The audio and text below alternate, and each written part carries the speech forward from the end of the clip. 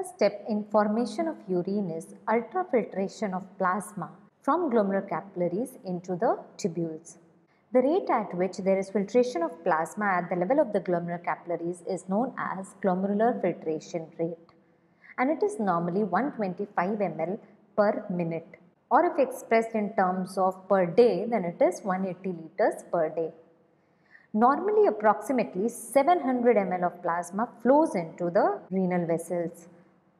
So if we calculate that how much of this plasma is getting filtered in terms of fraction, we need to divide the glomerular filtration rate divided by the renal plasma flow. So it will be 125 ml per minute divided by 700 ml per minute is equal to, it comes to approximately 20%. So that means that 20% of plasma which enters into the renal vessels gets filtered. But what are the factors which determine that how much of this plasma will filter? Well, there are two things. One is the driving forces across the capillary, and second is the characteristics of the capillary, that how much it is permeable and how much is its surface area. Okay, so first let's discuss what are these forces.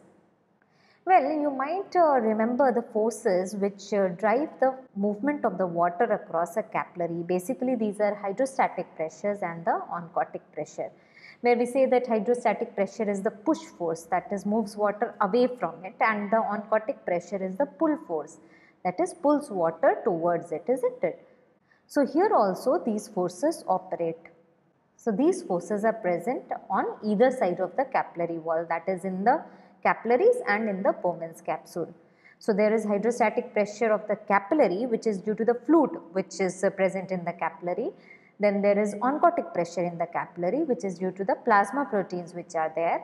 Then there is hydrostatic pressure in the tubules, or we can say Bowman's space, because of the filtered fluid, isn't it? And then there is oncotic pressure in the tubules or in the Bowman's space, which obviously will not be much, or we can say it is zero, because plasma proteins are not filtered. So among these, which are the forces which promote filtration and which are the forces which oppose filtration? So for determining this, you can apply your knowledge about hydrostatic pressure and oncotic pressure. So see, hydrostatic pressure of the glomerulus is a push force, so it will be the force promoting filtration. Then oncotic pressure of the tubules or oncotic pressure of the Bowman's space is the pull force, which will again pull water towards the tubule. So again it is a force promoting filtration. Then oncotic pressure of the capillaries is a force opposing filtration, and also hydrostatic pressure of the tubules is the force opposing filtration. So how much is the net driving force? Well, you see, now by subtracting the forces opposing filtration from that of forces promoting filtration, we can determine the effective filtration pressure, or EFP. So we will just do that, and for that we need to know the actual values of these forces. So hydrostatic pressure in the capillaries is 60 mm mercury. Then oncotic pressure in the tubules is 0, since there are no proteins in the tubule. Then hydrostatic pressure in the tubules is 18 mm mercury, while the oncotic pressure in the capillaries is 32 mm mercury. So we will just add this 18 plus 32 is equal to 50 mm mercury. So on subtracting, it comes to 10 mm mercury. So the effective filtration pressure is 10 mm mercury. So that is the net driving force for filtration. Okay, now before we proceed, just remember one thing here, that as filtration goes on through the capillary, what happens, these values of oncotic pressure change along the length of the capillaries. So here on the afferent arteriole end, the oncotic pressure is little less compared to those in the efferent arteriolar end of the capillary, because as filtration proceeds, the oncotic pressure will rise, isn't it, due to the increase in the concentration of the proteins. So obviously this effective filtration pressure also changes along the length of the capillary. So the filtration is also different along the length of the capillary, isn't it? But to determine that how much is the effective filtration pressure, we actually take mean values along the length of the capillary. So this calculation is based on that. Okay. So these are the forces which drive glomerular filtration. Now there is a second factor, as we talked about in the beginning, that the characteristics of the capillaries, that how much is it permeability and how much is the surface area of the capillaries. Because see, if there is a capillary, say, which is very less permeable, what will happen? The force will not be very effective for filtration. But in case of glomerular capillaries, this permeability, or what we call as hydraulic conductivity, is quite high.